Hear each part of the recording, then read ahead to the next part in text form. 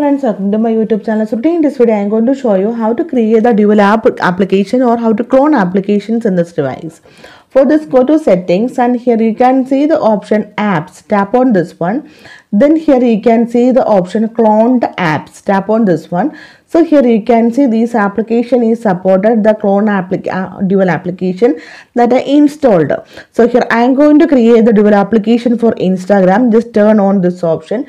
Now you can see the copy of Instagram has been installed.